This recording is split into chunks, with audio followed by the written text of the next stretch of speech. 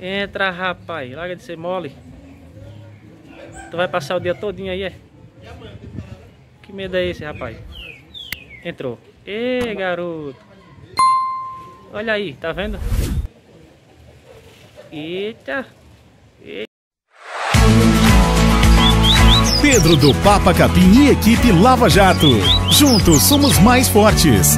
Papa Capim Lava Jato, pia-pia, querosene e lapada. Dicas de manejo de papa capim e coleiro. Se inscreva no canal e deixe seu like.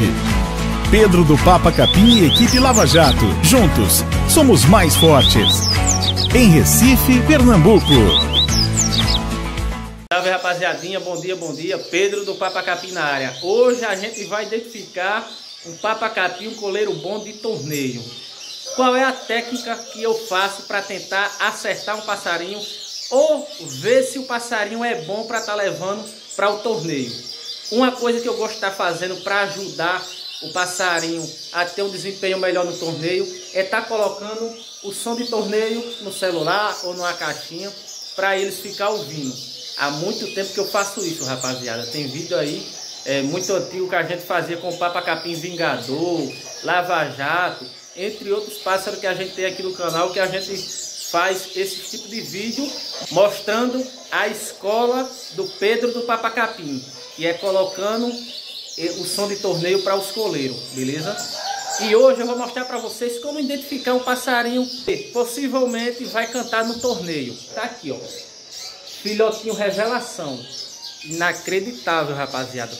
Rapaz, esse passarinho saiu agora de muda. Tem 2 dias que eu trouxe aqui para casa. Ele estava em outra casa aqui, terminando a seca de muda. E olha só o passarinho. Vê só, rapaziada. Deixa eu tentar puxar o zoom. Ah, não tá dando legal o zoom. Já eu vou virar a câmera aqui para ver se pega uma imagem legal. Olha o passarinho, ó, cantando muito, passeando. Esse é aquele papa capim novinho que a gente fez vídeo dele, pardinho, há muito tempos atrás, alguns meses. Passarinho, olha como é que tá, pretinho, uma coisa mais linda. Saiu agora de muda. Vou esperar mais uns dias pra gente estar o quê? Testando e quem sabe revelando. O nome dele é Revelação. Vai ser mais um papa capim que a gente vai estar revelando aí. E ali, ó, um coleirinho de gola novinho que chegou agora também. Ele terminou a muda comigo. Eu não apresentei aqui no canal, mas ele terminou a muda comigo. Eu peguei ele pardinho e vou mostrar para vocês agora outro coleirinho que é uma promessa. E o nome dele é Príncipe. Foi o nome que o meu filho colocou nele. Então, o nome dele é Príncipe. É um coleirinho de gola, por sinal, muito lindo. E canta muito. E gosta de barulho. Rapaziada, a maioria dos pássaros que canta em barulho assim, ele canta em torneio. Beleza? Aí é o seguinte. Ah, Pedro, mas todo passarinho que canta em barulho vai cantar no torneio? Alguns não, mas a maioria sim. E também vai pela sua mexida, o seu trabalho, o seu manejo. Como eu falo, é o seguinte, não adianta um passarinho bom com manejo ruim, mas se você fizer um manejo legal, trabalhar com passarinho, você consegue botar ele para cantar no torneio. Rapaziada, vários passarinhos que eu tenho, vários passarinhos que eu já peguei aí, que eu coloquei para cantar, rapaziada. E é o seguinte, não é tão difícil, é só você observar e trabalhar que consegue. Colocar para cantar e possivelmente ganhar o tão sonhado troféu. Não é isso, rapaziada? É só observar direitinho. A maioria dos pássaros que gosta de barulho, que ele, quando ele ouve o barulho, começa a cantar. A maioria desses passarinhos no torneio, ele canta. E muito. Tem alguns passarinhos, rapaziada, que não cantam não assim com barulho, ó. Eu já tive alguns papacapim que não canta de jeito nenhum. Mas tem outros que é assim, ó, debochado, ó. Vou virar a câmera aqui para vocês rapidinho, para vocês identificar como um passarinho que gosta de barulho, ele pode chegar lá no torneio e tirar onda, beleza? Só um minutinho. Esse aí é o papa capim revelação. Olha que coisa linda. Canta muito passeando. Canta muito. Rapaziada, tem alguns dias, acho que tem 2 dias que ele está aqui em casa. Eu já coloquei ele aqui vendo o coleirinho também, que saiu de muda, estava no mesmo local, os dois. Esse aqui é o papa capim revelação, que a gente vai revelar, pode ter certeza. Se Deus quiser, esse passarinho vai tirar onda. Canta muito, rapaziada, muito passeando, ó. tá seco, tá sem fêmea, tá entendendo? Vou puxar ele seco. Vou tentar ver se eu consigo levar ele sem fêmea. Tem uma fêmea novinha que eu peguei faz um tempo para ele, mas eu acabei tirando essa fêmea e mexendo com outros pássaros. Eu vou tentar puxar ele assim, ó, natural. Porque é o pássaro que gosta de cantar muito com barulho. Mas como eu falo, né? Passarinho com a fêmea certinho é outro nível, é muito melhor. Agora vamos mostrar o coleirinho de gola, rapaziada. Isso aqui é o papa-capim revelação. Esse aí, rapaziada, é o coleirinho de gola príncipe. Céu recente de muda também agora. Cedinho, cedinho, rapaziada, de muda. Tá novinho, novinho. Saiu igual com o papa-capim revelação de muda. Vamos trabalhar com esses garotos. Rapaziada, eu tô só dando uma demonstração aqui que o passarinho canta em barulho. A maioria deles pode cantar no torneio. Não é 100% de certeza, porque eu não sou dono da razão, mas eu gosto desses passarinhos que cantam em barulho. Se canta em barulho no torneio, ele canta. Agora também a gente tem que trabalhar com o passarinho, né, rapaziada? Não é só pegar o passarinho, levar pro torneio e achar que vai ganhar troféu por causa que ele canta com barulho, né, rapaziada? Tem que trabalhar. Mas se você trabalhar, você consegue, beleza? Tá cantando assim, rapaziada, porque tá recente de muda, tá rouquinho. Só tô aqui pra fazer esse vídeo pra vocês, beleza? Eu só tô aqui só fazendo a demonstração que eles cantam no barulho, que é uma técnica boa que eu uso aqui e recomendo. Rapaziada, como vocês viram aí, os dois cantando. E o seguinte, eu gosto de fazer isso com meus passarinhos, colocar o som de torneio para eles ir se acostumando com o barulho. Rapaziada, parece uma besteira, mas não é. É bom, isso daí vai estimular o passarinho, beleza? Eu faço e recomendo. Vocês estão pensando que para ganhar troféu é só pegar o passarinho, casar e levar para o torneio? Não, rapaziada. Tem um trabalho, tem uma dedicação. Você tem que correr atrás dos seus objetivos. Você quer passarinho para torneio? Você quer ganhar troféu com passarinho? Então tem que trabalhar. Não adianta um passarinho bom com manejo ruim. Se você for um cara que pega o passarinho, pendura para lá e não dá uma atenção ao passarinho, como é que você quer ganhar troféu? Hoje aqui a gente está identificando um passarinho que canta em torneio. Talvez você pode estar ganhando um troféu com o passarinho, tipo, um passarinho que gosta de barulho, ele é bom para estar levando para o torneio. É o seguinte, deixa eu explicar aqui, para vocês entenderem. Tem alguns passarinhos que não canta com barulho assim, tipo, você pega um passarinho, tem passarinho que é bitola, canta muito, mas no torneio, depois que ele esfria, ele não canta mais. Tem passarinho bitola que canta muito no torneio, dá uma esfriada e começa a cantar frio, carretilha ou chuva. O passarinho que canta isso, tipo, ele pode entrar cantando bitola e ele esfriando, ele continuar cantando mesmo frio, tá cantando.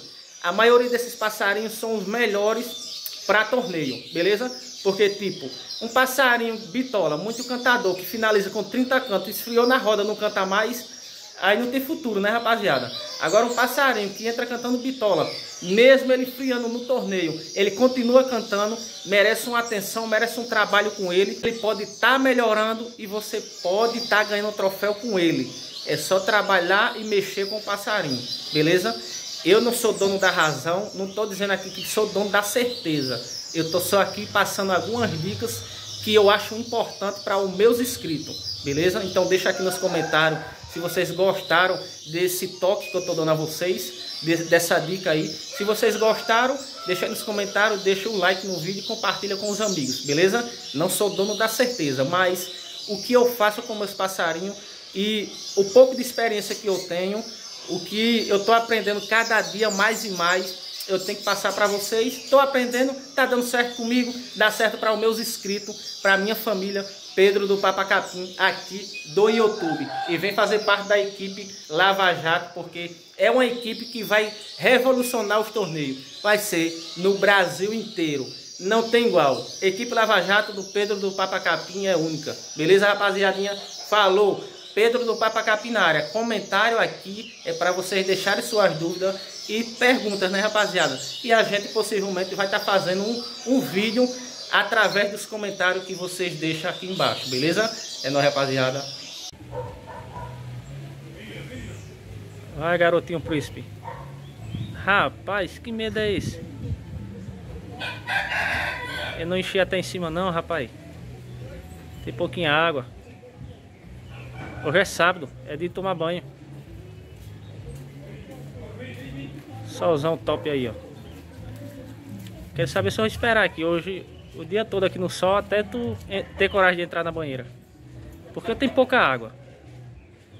Vai, rapaz. Vai, rapaz, que tu consegue. Vai, rapaz. Hoje é sábado, é de tomar banho. Vai, rapaz, entra. Larga de ser medroso, rapaz. Vai, rapaz, larga de ser medroso, rapaz.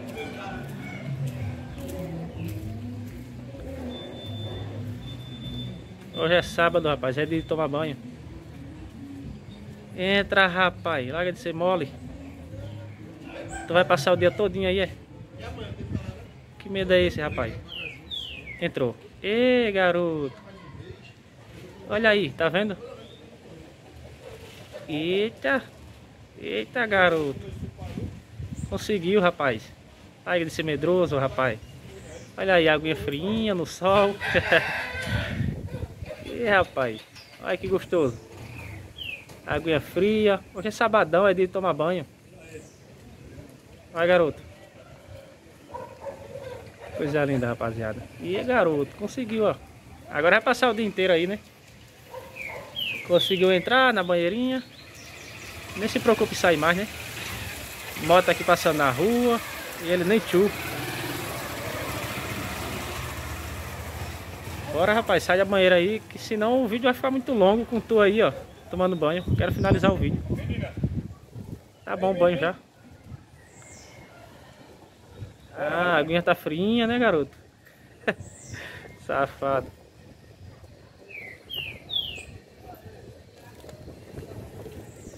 E aí, garotão. Olha que coisa linda. Tá se mostrando aí, rapaziada. E aí, garoto brabo. Que tamanho é que vai ficar o vídeo, hein? Hein, príncipe? Vai ser um vídeo de 10 minutos só tu tomando banho, é?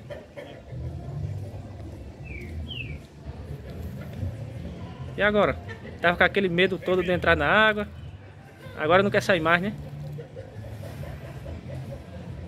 Ah, rapaziada, vou finalizar o vídeo. Ele não tá nem aí, não.